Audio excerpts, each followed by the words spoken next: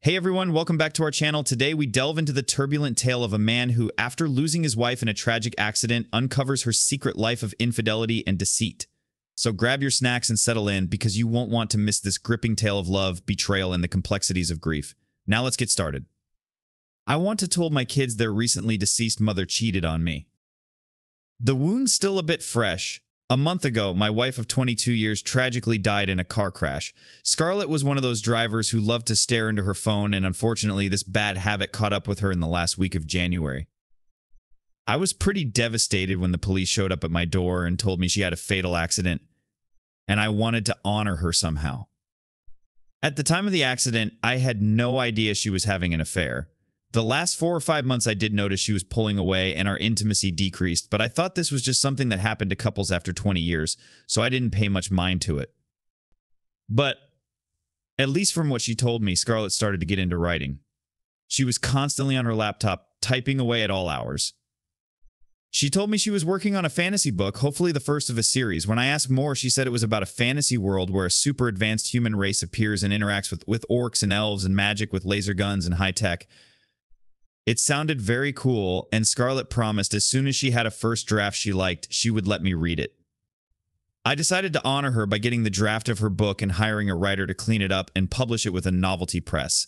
I got on her laptop and, no book, no sign at all. I opened her Chrome, thinking she might have written it in Google Drive, and saw a bunch of pinned tabs. One was a Facebook Messenger tab with a ton of her messages with a man, David. I have no idea who David is, never met him, but they talked about meeting up, exchanging photos, everything. The last message David sent her was 2 days before Scarlett's accident, the two saying they loved each other, and him saying he was going on a business trip to Germany. The messages between Scarlett and David have shown they had met up at the house more than once, so I already had the locks changed. Not sure if David is back yet, and frankly don't care if he is. I was thoroughly devastated. She did have a Google Drive tab, but in her drive wasn't a book about elves vs. Vulcans, but a shared document with David.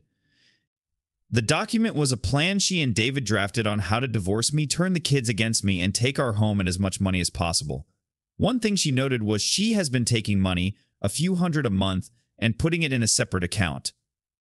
I got the bank thing sorted out and the money in the kids' college account. I've also been going to therapy twice a week now. It is hard to be mad at someone dead, especially someone everyone else in your life is grieving and praising as a wonderful wife and mother. I have asked my therapist if I should tell my kids about what Scarlett has done and what she was planning to do. My therapist cautioned me about this. He said that they just lost their mother, and being told this would be condemning her memory damnatio moria. Maybe now is not the time, but I think eventually would be a time for my kids to know. After hearing this, we can feel the situation places OP in an excruciating moral and emotional dilemma. On one hand, he grapples with his feelings of betrayal and the stark contrast between the public's perception of his wife as a loving partner and mother and the reality of her actions.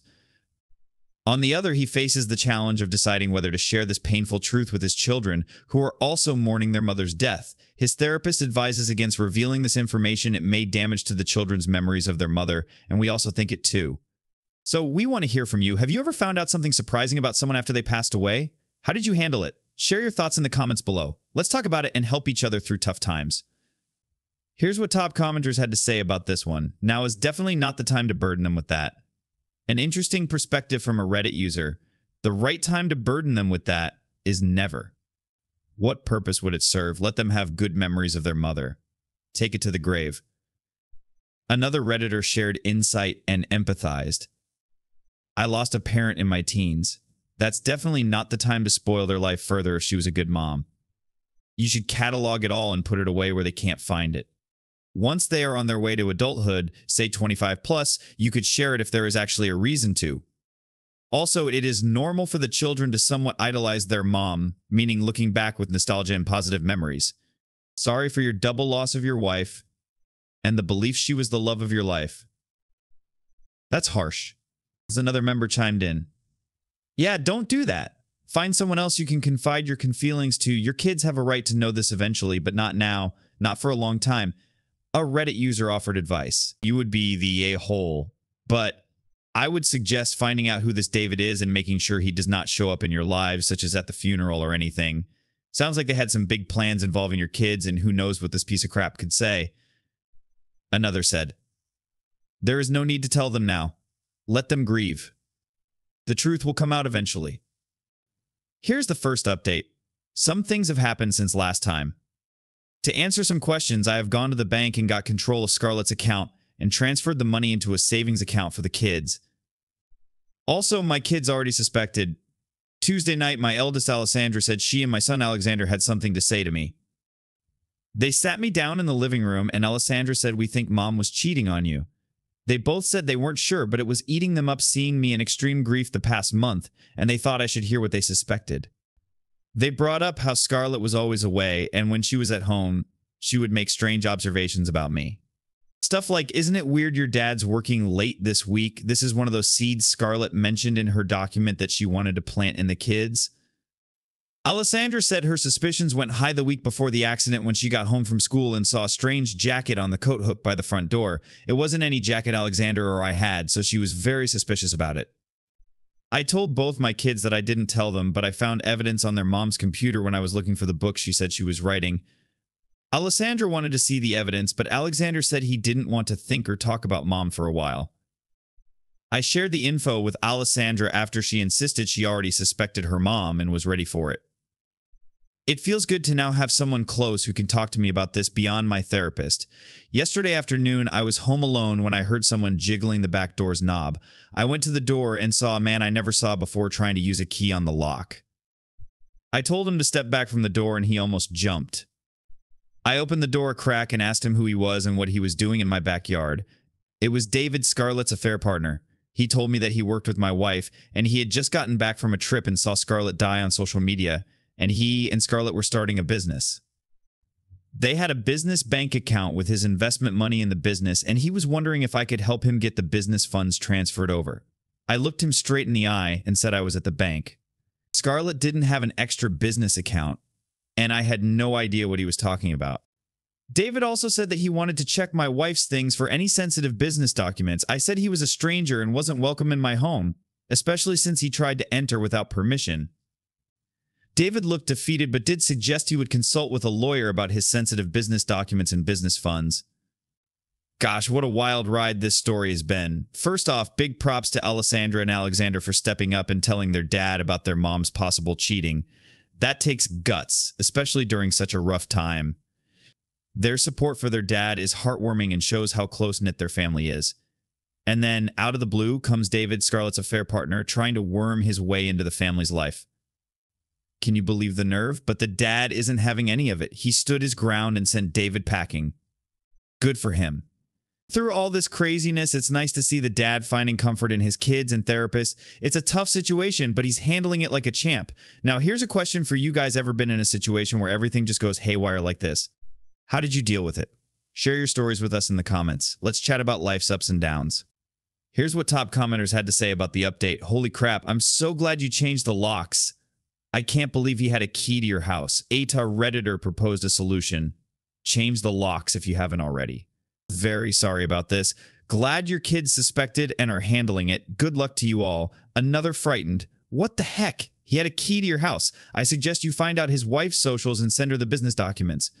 A Reddit user with a strong opinion. Yeah, no doubt that David, a fitting name, wanted to find and destroy anything incriminating before you did and tried to blackmail him is thinking. You should change your locks now as you didn't collect the key from him, but good for you for refusing to allow David Chuckle into your home.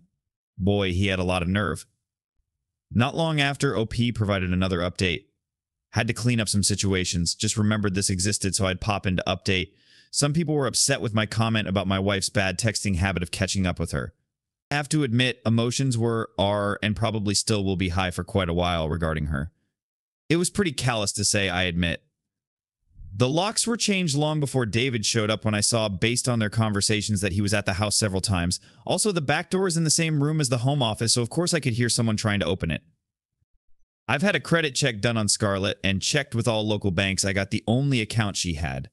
I've been going through our financials for the last year, and there were several withdrawals by her, a few hundred here or there a month, which it appears were deposited into the getaway account. The getaway account did have an extra approximate $2,000 in it versus what she took out. Could it be David's money? Can't be sure. Scarlett hasn't worked in 2 years. We reached a level of financial stability to where Scarlett wanted to retire early and focus on being a fantasy writer. No idea where she met David, and honestly, it's beyond the point of caring right now. I didn't recognize David from the photos because most of the shots were not facially focused, sorry to say. I did take some advice and hired a PI to investigate David. He is a 40-year-old married carpenter and father of 3. Lots of people suggested I destroy his marriage or sue him, but honestly, this whole ordeal has me exhausted. I am just happy to have Alessandra and Alexander with me, still go to counseling every week, and the days are getting better. Now for the update. In Scarlett and David's master plan, one of their ideas to alienate my children from me was to create a narrative of me cheating. They put screenshots of various escorts from some sort of website in the document saying they could easily pay one to claim I was sleeping with her. Scarlett picked a rather large woman who looked like she had some rough years and seemed gleeful at the idea of making the children think I slept with that woman over her. Surprise, Sunday night, who was knocking at the door but that woman. She immediately tried to cause a scene and tried to make adulterous claims, but I simply said, "Did David last name send you?" and she immediately left without a word. David called me later that night and said he wanted his investment money and that he knew how to hurt me. I told him we were on a recorded line of bluff and he was silent before saying wrong number and hanging up. Might need to start looking at a receiving office now. In the update, it's a lot to digest, but it's evident that OP is tackling each hurdle with resilience and determination. Confronting betrayal and threats head-on isn't easy, but OP is facing them with courage and taking measures to safeguard yourself and your family. Your strength in the face of adversity is truly commendable. Here's what top commenters had to say after the second update. You should just call him out. Why let him continue this charade? It's disrupting your peace. Just tell him I saw the file. I know everything. That's how I knew you sent the escort. Although what purpose it serves now, besides pissing me off enough I'd tell your wife about the affair. I don't know. I have the evidence saved. My kids know their mother was cheating. If you keep pursuing this, I will take you to court, press charges, and sue you for harassment, threatening bodily harm and alienation of affection. Don't try me again.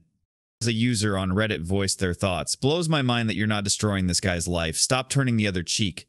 Defend your family. The guy is putting everyone in danger. What the heck do you think would happen if he actually broke in and found your son or daughter there? Get a grip. Kick this crap into his backyard. Get the police involved.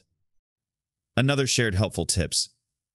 Honestly, I'd send copies of everything to David's wife. Not out of pettiness or revenge, but just to force David's attention off of you and your family. I'd also speak to a lawyer and the police about what legal options you have. Otherwise, he'll continue to bother you guys. A rational person would have walked away after his death. He instead didn't call off the escort and tried to break into your home. I would be concerned about him escalating. One Redditor argues, you're the a-hole for not blowing this guy's life up. You're grieving and he sent a prostitute to try to discredit you to your kids. Why? Just to ruin your life. Let his wife know, let his kids know, sue this a hole. As a thoughtful commenter on Reddit advised, hey, so you need to listen. Tell the guy's wife. That way he will have something else to focus on instead of bothering you any longer. And after the stunt with the escort, he deserves it. You're pulling your punches. Stop doing that. This Reddit user highlighted an important point. Just send the file to his wife. She deserves to know the truth. Don't you wish someone had told you the truth before the accident? As this intense story comes to a close, we're struck by the incredible resilience and courage shown by our OP faced with deep betrayal and a tangled web of lies following his wife's sudden death. He has shown remarkable grace and strength. With the support of his children, who bravely shared their suspicions, and guidance from a therapist, he's begun the tough work of healing and rebuilding his and his family's lives. Looking ahead, it's crucial for him to keep up the open communication with his children. This will not only strengthen their relationship, but also prepare them to face future challenges together. Follow the community's advice is good, and thanks God he did it. Now, let's dive into our next story. In this deeply personal story, OP opens up about his 5-year relationship and the unsettling gut feeling that led him to hire a private investigator to uncover the truth about his fiance's mysterious girl's only trips. What he discovered shattered his heart and left him grappling with conflicting emotions. Let's jump into it. I hired a private investigator to catch my cheating girlfriend. Now she wants palimony for the breakup. Hey everyone, long-time lurker, first-time poster here. I never thought I'd be the one to spill my story on a confession subreddit, but here we are. To cut a long story short, my fiancé and I have been together for 5 years. Every year, she goes on this girls only trip with her close friends. Something in my gut had been bothering me about these trips. Maybe it was the slight changes in her behavior afterwards or the cryptic conversations I'd overhear. Instead of directly confronting her, I did something I'm deeply ashamed of. I hired a private investigator to watch her during her recent trip. I got back the results a few days ago, and as much as I regret violating her privacy, my suspicions were not unfounded. The private investigator presented evidence of her being unfaithful. It shattered my heart. Now I'm caught in this storm of emotions. On one hand, I deeply regret snooping and not trusting her enough to talk about it. On the other, the betrayal from her side feels even more significant. I love her, but I can't see a future together anymore. How do I even approach this situation? Do I confess my snooping, or just end things without revealing the reason? Any advice is welcome. This story really hits close to home, doesn't it? It's a reminder of how fragile trust can be in relationships and how heartbreaking it is when that trust is broken. It's tough to navigate through feelings of betrayal and uncertainty, especially when you're caught between wanting to confront the truth and fearing the repercussions of doing so. We think many of us can relate to the struggle of trying to balance our own emotions with the desire to do what's right for ourselves in our relationships. The top comments gave fairly cut and dry advice. Just tell her you know. You don't have to give details. She's not going to tell all her details. Be glad you didn't marry her. This Reddit user brought a new angle to the conversation. She's been cheating on you, then coming home to you like nothing happened, effectively stealing your time away from you to be happy building a future with a woman you'd actually want to be with forever. And you're mad your intuition saved you since she wouldn't. Play it smart. Don't let her know what's up until you have all your ducks in a row. Who she is and who you thought she was the version you love are not the same. Who you love right now does not exist. That's what you're grieving. Not the shell that looks like her that you need to get out of your life. Other Redditors shared insight. I would definitely just go with an I know what happened and maybe one undeniable detail and give her enough rope to hang herself. I'd also let the partners of the other women on this trip know what they've been getting up to. At the very least, there is open collusion and infidelity going on. A viewer on Reddit shared their own story. On a side note, a few years back at one of my customers at my job, a dude got fired, not sure of reason or pretext, as I only sort of knew him in a couple of weeks after this. It came out that this guy was seriously into some kink stuff, no biggie in and of itself. However, he had involved no less than 3 other dudes that worked there, and a couple of chicks as well. Apparently something got filmed and on the net. But as time went by, I came to understand that basically this guy had the gift of charisma and would talk his coworkers into his various sex orgy swinging activities. Dude wasn't particularly great looking and had a reputation as a heavy drinker, but was getting these coworkers to join in his fun. The most bizarre thing I have heard of, to be honest. The saga continued with a second update 8 days later. Hey everyone, I've received many messages asking about the situation, and I thought it was only right to keep those who cared in the loop. When my fiancée returned from her trip, I tried my best to handle things maturely.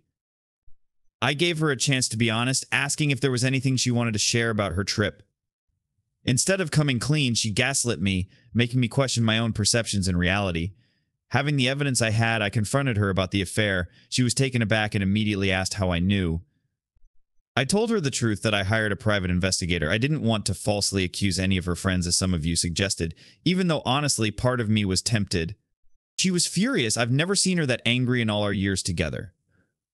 Additionally, feeling it was the right thing to do, I shared the evidence with one of her friend's boyfriends so he could be informed and consider getting tested, if necessary. It was clear to both of us that our relationship had reached a breaking point. We broke up right then.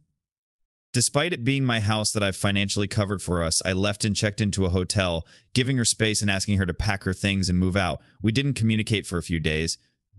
When she finally reached out, she expressed a desire to talk and perhaps find a way to mend things.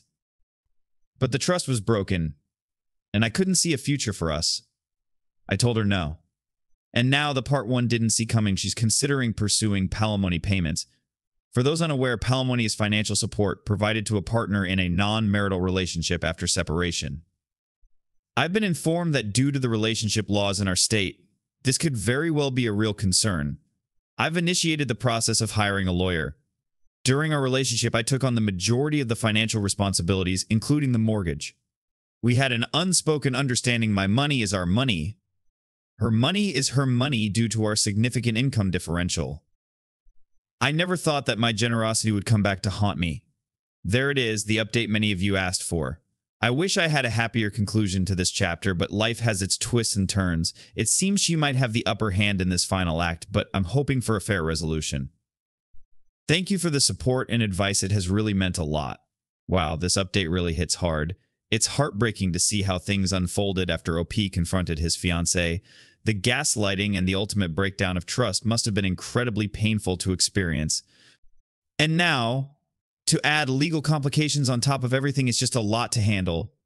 It's clear the OP is going through a tough time, but their strength in standing up for themselves and seeking a fair resolution is truly commendable. Commenters were shocked to hear about palimony. I hope that the palimony does not materialize. It may not feel like it, but it's better to know now rather than a few years and kids potentially down the road. Good luck to you. A thoughtful response from a Reddit user. I have never heard of palimony. You made the right call, though, about breaking up with her. Should have gone with no contact. Oh, Redditor empathized. The audacity of the girlfriend shows she has no shame at all. Best of luck to you. A Redditor sharply criticized the OP girlfriend. She revealed her character all around. Thankfully, you didn't marry this trash. It's an interesting perspective and a story from a Reddit user. Actually, now that you mention countersuing for legal fees, OP might just tell her that directly. It might call her off her absurd witch hunt for money. If she has nothing to lose and everything to gain, why not go for it? Sometimes certain lawyers will even agree to work on the case for free if they feel they can win it and only get paid when they win. If OP tells her he'll be countersuing for legal fees and that his significantly higher salary has afforded him a very expensive lawyer, suddenly there's a financial punishment if she loses. It might get her to drop the whole thing before it even starts. Good luck, OP. And as far as your guilt goes, don't let yourself feel it. You don't deserve to feel guilty at all. I may catch some crap for this, but I've always said the ends justify the means when it comes to cheating in relationships. I, too, have found myself doing unethical things in order to confirm infidelity. I'd have felt a little bad if she had come up clean, but sure enough, she came up dirtier than that pair of undies in gym class that sat all year in that one locker no one used.